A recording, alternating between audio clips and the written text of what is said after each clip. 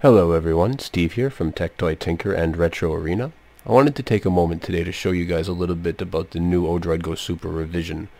It's got these new joysticks here, which are not joystick tops. It's actually a piece, or part of the joystick I should say. So they're much better quality than previous. Another thing I really like too is that they went and swapped all these buttons, made them all gray so that they match the case. It's an aesthetic feature, but it's one that I quite enjoy. Also, while I was in here tinkering with stuff, I went ahead and I updated RetroArch to 198, both 32 and 64-bit. I will be doing more to this build as well, obviously. There's still several things that I plan to release for this build. I just haven't quite done them yet. I've been dealing with some stuff in my personal life, and it's been keeping me pretty busy. Other than that, though, I wanted to shoot this video obviously to test out the new camera and new microphone and things like that as well.